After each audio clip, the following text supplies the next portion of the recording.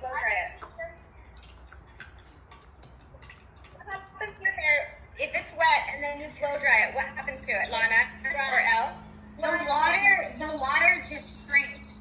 Water shrinks, or does it evaporate? And Mom, look, it's almost like golden water. So when we heated our Epsom salt, what do you think happened? There's still some of it. The coldness evaporated. What happened So there when you might heated be the Epsom? water in the heated Epsom one. salt that was evaporated, right?